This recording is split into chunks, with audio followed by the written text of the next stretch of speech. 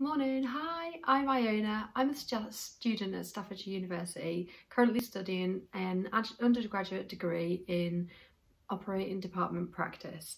So this is my first day of placement at County Hospital in Staffordshire. So I'm welcome to my vlog. I'm doing this for Staffordshire University, who've asked me to give you guys an insight into what it's like to be a student here studying operating department practice.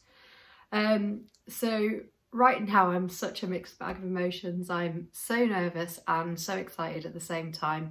I'm really hoping that this is going to be a brilliant first placement for me.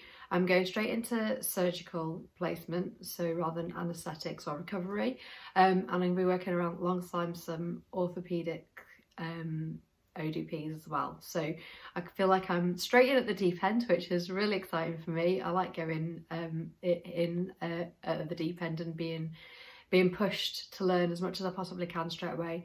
I'm obviously an older student. I've just left the Air Force. I've been in the RAF for 22 years. I worked within the logistics branch as a supplier, and I was a senior non-commissioned officer there. I really couldn't, this job could not be further from what I've been doing for the last 22 years. So I've really gone out on a massive whim to do something very, very different.